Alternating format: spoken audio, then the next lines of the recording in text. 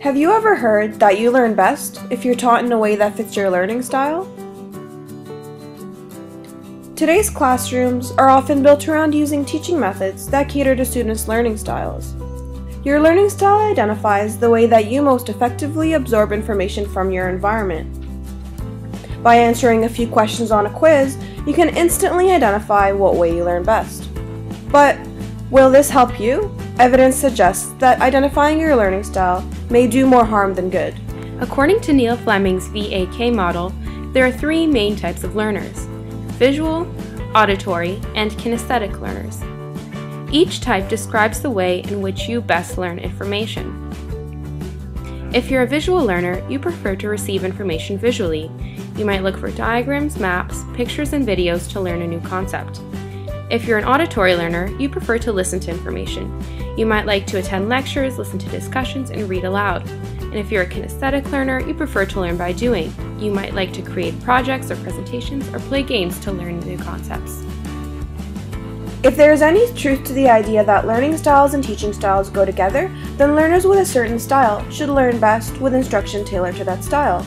But does scientific research really support the existence of these different learning styles? Are you really just confined to one learning style? Here's why the answer is no.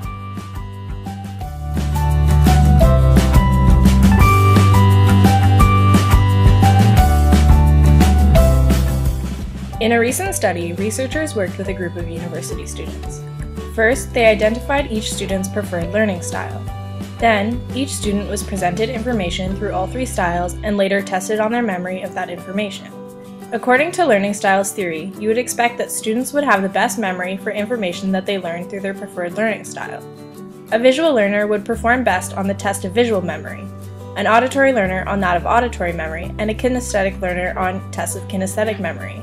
However, this was not the case.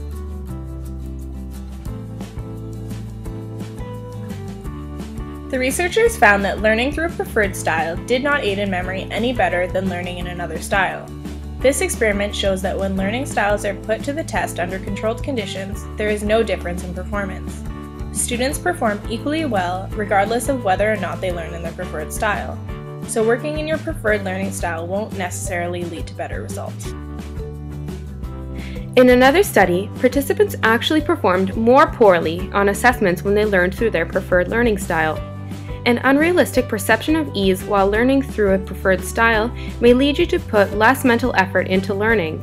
So, our preferred learning style may simply be what we think is easier, not how we learn better.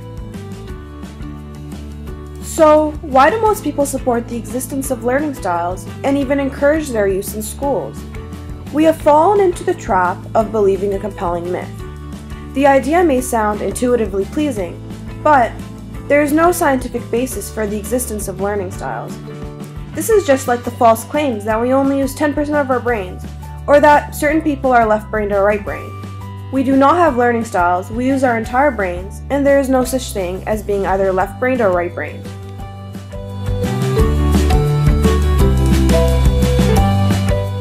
Dr. Joseph Kim is a faculty member in the Department of Psychology, Neuroscience and Behaviour at McMaster University in Hamilton, Ontario. He's the principal investigator of the Applied Cognition and Education Lab and the coordinator of the Introductory Psychology course at McMaster. Here's what he has to say about learning styles. The idea is that if you can match an individual person's particular learning style preference with a particular teaching method, you can increase performance, presumably leading to better grades. And I think this is a great intuitive idea. It feels good. It means that potentially everyone could get good grades. The challenge is that there isn't any scientific evidence that backs this up. So even though this is a great intuitive idea that is widely spread, and it's actually just held and assumed to be a fact, there isn't solid evidence that actually backs that up. So these types of myths that persist in education really, are a cry for, strong evidence-based practices in doing real research into education. Learning styles may seem like an appropriate way to identify the best method of retaining information. However, thus far, there has been no scientific evidence to say that matching teaching methods to specific learning styles has any positive effect on performance. Learning is not just black and white. We fall on a spectrum that encompasses various methods of obtaining, retaining, and explaining knowledge. For more pedagogy-related modules, be sure to like and comment on the video and subscribe to this channel. Also, check us out on Facebook and Twitter.